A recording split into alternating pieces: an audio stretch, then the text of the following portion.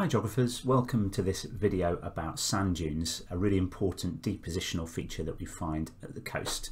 We're going to be examining today the features of sand dunes and their formation, and then try and link that to some examples. First thing I'd like you to do is to consider the definitions or the meanings of these four key terms here. If you've studied sand dunes before, you might be familiar with some of these terms. If you haven't, don't worry, just pause the video now and have a go at trying to work out what you think each of these four words might mean. Okay, so if we go through these key terms then, vegetation succession, this is the evolution or the development of plant communities at a site over time. So how the vegetation changes over time from what we call a pioneer species to a climax community. The word Samosia, that represents the name for the succession of vegetation which takes place specifically on sand dunes. Pioneer species are the first plants to colonise an area of bare ground. In the case of sand dunes, a good example of that might be marram grass, the grass which first colonises that bare sand. And then the climax community is the end point of succession, if you like. So a community of plants which has reached a steady state over time and the vegetation has evolved to this end point. And normally, in the case of the UK, that would be deciduous woodland. I'd also like us to consider the key ingredients for the formation of dunes. You can see a photo here which illustrates a classic dune system in the foreground and then the beach and sea in the background. And on the left hand side we've got some key ingredients. Again, what I'd like you to do is maybe just pause the video at the moment and see if you can try and explain why each of those ingredients might be important. Okay, we're going to look at each of these ingredients in turn, and some of them are actually linked together, particularly the first two. So we can see in this photo that we've got a very large flat beach. You can see that huge expanse of sand here, that classic kind of ridge and runnel foreshore. Get a sense of the scale when you look at the size of the car and the people on the beach here. And also what we can associate with this beach here is a large tidal range. What we can see at the moment is the water here is at the low water mark. Okay, so the tide is out, maybe at a spring tide, we don't know for certain. And then you can get a sense of where the high water mark is going to be. Certainly this area of the beach that we can see in the foreground here is probably going to be where the water reaches at high tide. So we can see we've got a very large expanse of sand which is exposed at low tide. Now this is really important because the large flat beach and the large tidal range exposes a large amount of sand which allows that sand to dry out. That's really important, that in order for dunes to form, the sand must have the opportunity to dry out. If it doesn't dry out, then it's not going to be able to be picked up and transported by the wind. You also need a plentiful supply of sand. We have to remember that dunes represent a very large scale accumulation of sediment in the backshore area of the beach. So that sand could be transported either by constructive waves. We can see in this image here that a lot of the waves look quite long and low and relatively spaced widely apart. We can see that the beach is probably fairly gently sloping, so perhaps constructive waves are responsible for the transport of that sediment. Perhaps also longshore drift, so there may well be an area further down the coastline which is experiencing high rates of erosion, and then that material is being transported through the sediment cell by longshore drift and then ending up as part of this beach here. Also potentially rivers bringing sediment down into the sea, but we need to have a large supply of sand. We also need an onshore wind. Okay, what we mean by an onshore wind is one that is blowing from the sea onto the shore. So in this case, the dominant wind direction actually needs to be coming in perpendicular to the beach in what we call an onshore direction. Okay, that's because the wind has to be blowing the sand in the right direction. If the wind was blowing in a different direction, or it's blowing in lots of different directions, the sand is just going to get blown around all over the place, and you're not going to have that concentration of sand in one place, which is really important for the development of a sand dune. An obstacle is really important. Now that could take a variety of forms. It could be a small pebble, some seaweed, a bit of driftwood, anything that's been washed up onto the beach by the waves. We need to have that obstacle to give the sand something to build up around initially. The sand can't build up around itself. It needs to have an obstacle that it's going to hit and build up around in order to start the formation of sand dunes. And then, as we can see in the foreground of this photo, the dunes are covered by vegetation, a variety of different vegetation types here. And that vegetation is really important because it acts as an anchor to the sand. So it's helping to support and anchor those dunes in place. So all of these ingredients are important. What's also fundamental is that you are able to consider the relative importance of these ingredients. So as we go through this session, think about whether some of those ingredients hold more or less significance than others. Before we look at the specific stages of the formation of sand dunes, I just want us to have a little look at this diagram which picks out some of the changes. Perhaps you could pause the video at this point and just note down 3 or 4 observations of how the sand dunes change as we go inland. So as we go from the sea 300 meters inland, what do we notice from this diagram about how the sand dunes change? First thing you might have noticed is the size of the sand dunes. So initially they are increasing in height, embryo and fore dunes and yellow dunes increasing in height, and then actually they probably start to decrease in height because these areas of dunes towards the back are not getting as much sand as the dunes closer to the sea. So these dunes are almost being kind of starved of sediment at the back. So an increase in height of the dunes is important. You may also notice that we get more vegetation cover as we go inland, and certainly also that vegetation starts to become larger and more complex and more developed. So we go from small pioneer species of the embryo dunes towards much more developed shrubs and plants and trees even towards the back of that diagram. Another thing you might have noticed is that the slacks, these are the depressions between the dunes, become more pronounced as we go further inland. And actually as we get towards the back of that dune system, that they may start to intercept the water table and therefore start to fill with water. We'll look at that a little bit more later on in this video.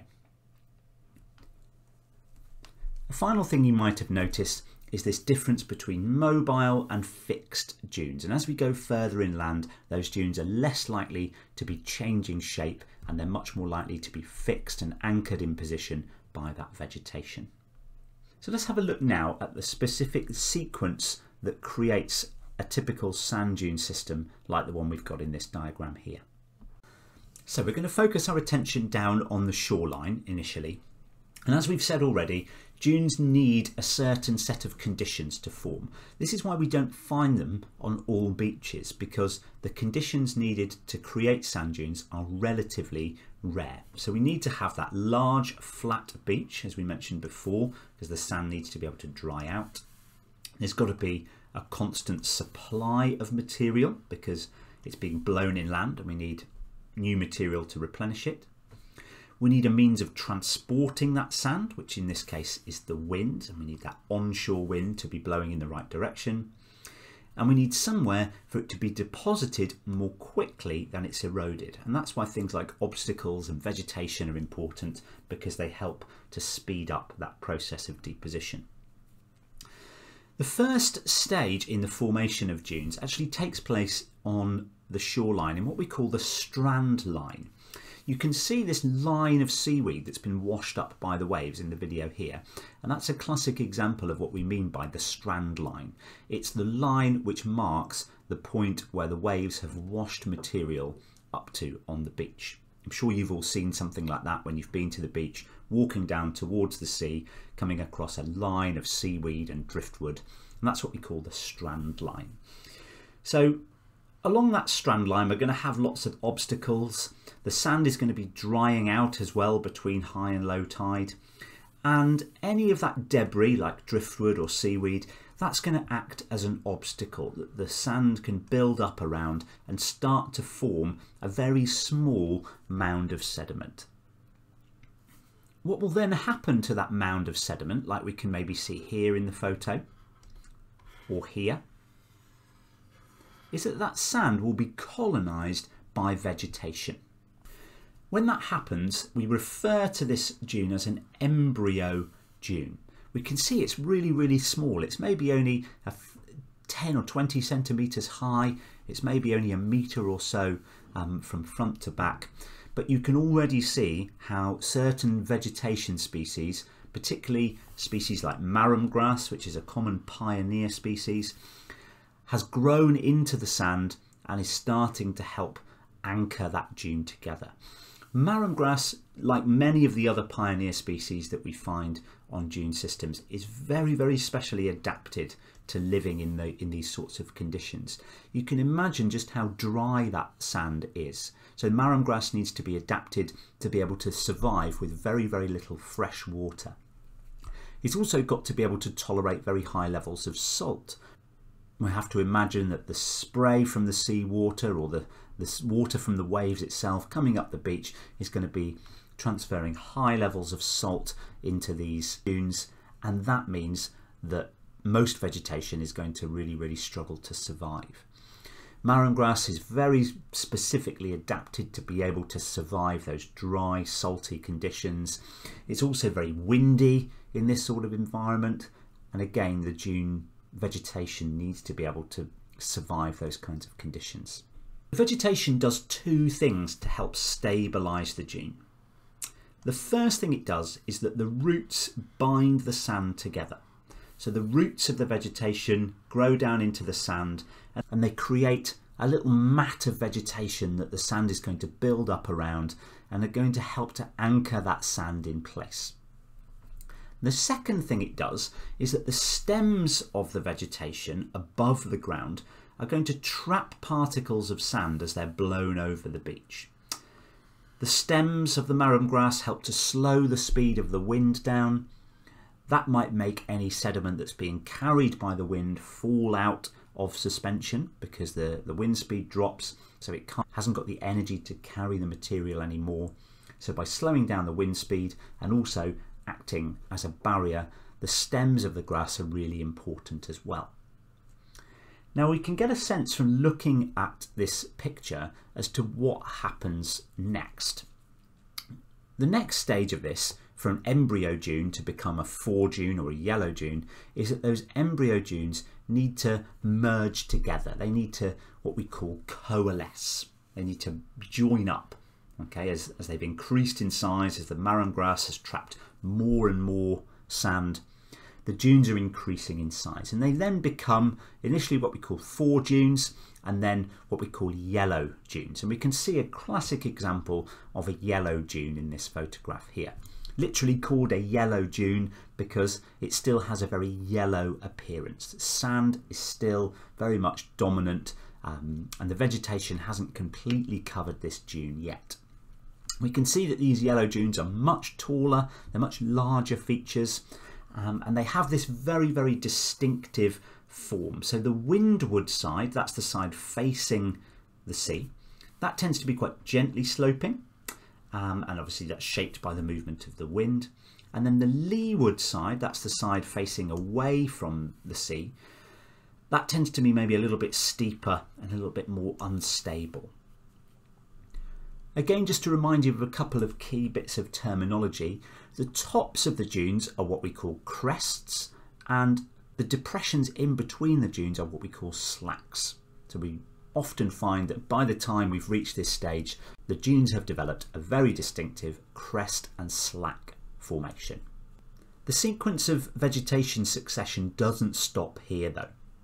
What then happens is that over time that yellow dune will become completely vegetated and therefore become fixed in place. What we call a fixed dune or a grey dune will have been formed. One of the other things that marram grass does to help this colonisation is that it adds nutrients into the soil as it dies. So the marram grass will die and it will be broken down and decompose in the sand, and that will add organic matter into the soil. We call that organic matter humus, and what that does is it helps to increase the amount of nutrients in the sand. It also helps to retain moisture, and in turn what that will do is allow the vegetation to change over time, and we'll move from marram grass into other species of grasses and shrubs, and even then ending up at this situation where we have a climax community of either deciduous woodland or possibly in some cases heathland.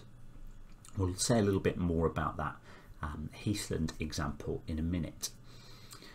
Now what we can also find between these grey dunes in the slacks are areas that perhaps have intersected the water table. So depending on the height of the water table, some of those slacks in between the grey dunes may become quite damp or possibly even contain some standing water. We may even get the situation like we have here, where we actually get some ponds developing between the dunes in these slacks.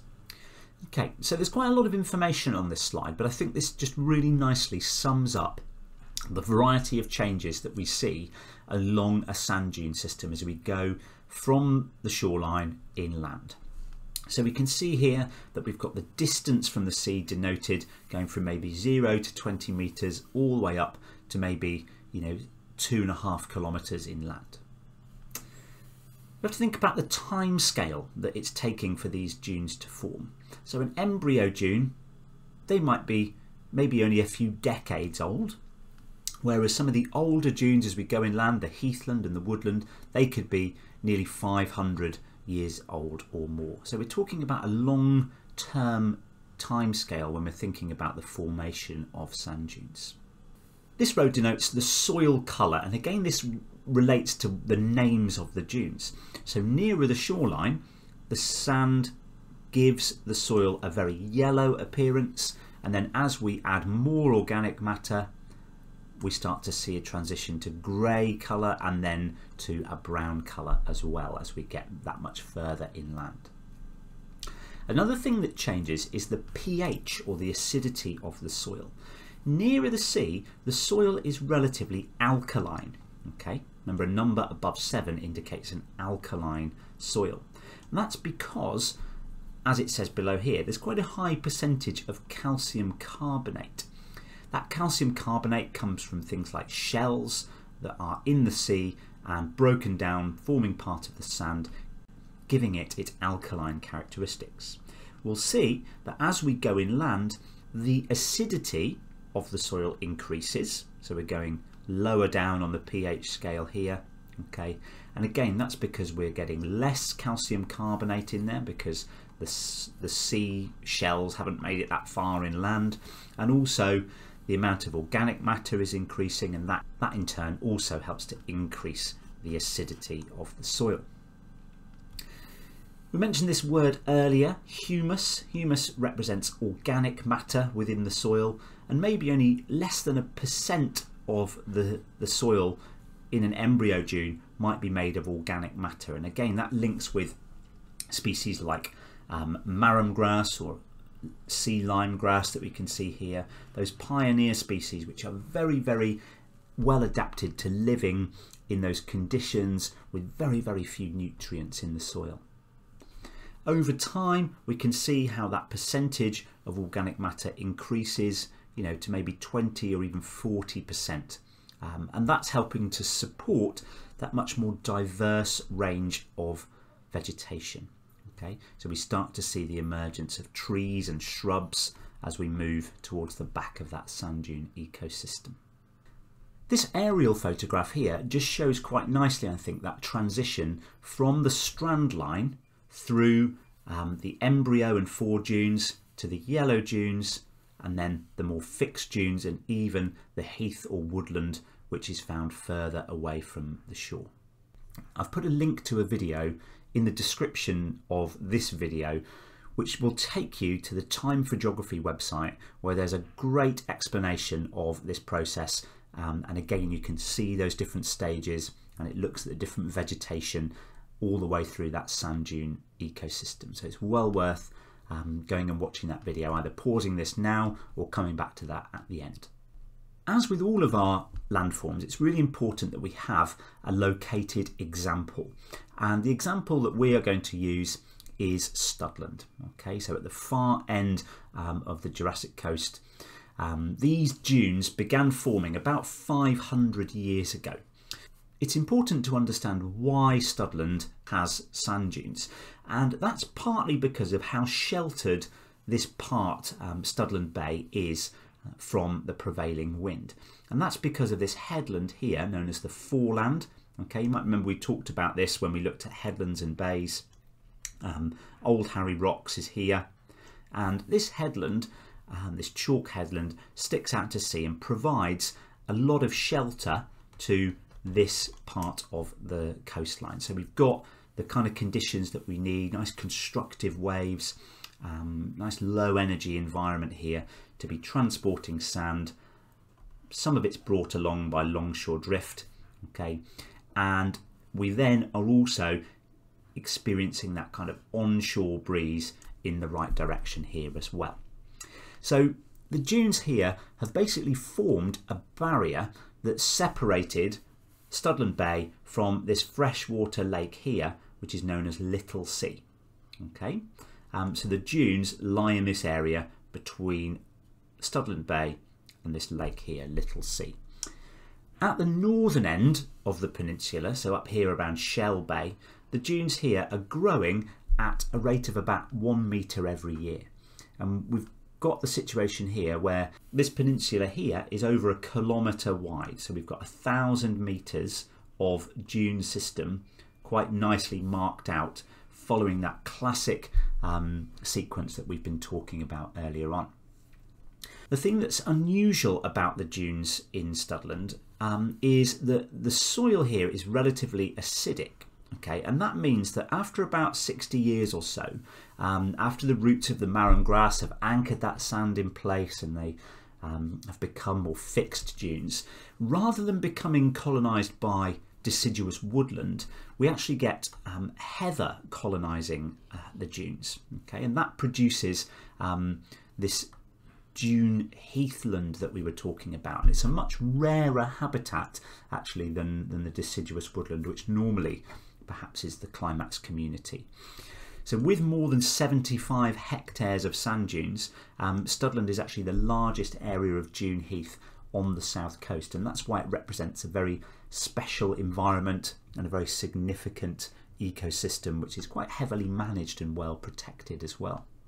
You can see here, if we look at this map of Studland, we can see Little Sea down here, that lake that we were talking about a moment ago, and we can see here that transition from the wide sandy beach here into those dunes, okay, and then into that kind of heathland and woodland behind. So that brings us to the end of our video about sand dunes. Make sure that you're happy with the sequence of events which takes place to create sand dunes. Make sure you're happy with the ingredients that are needed in order for them to form, and make sure you're also confident with the meanings of some of those new bits of key vocabulary.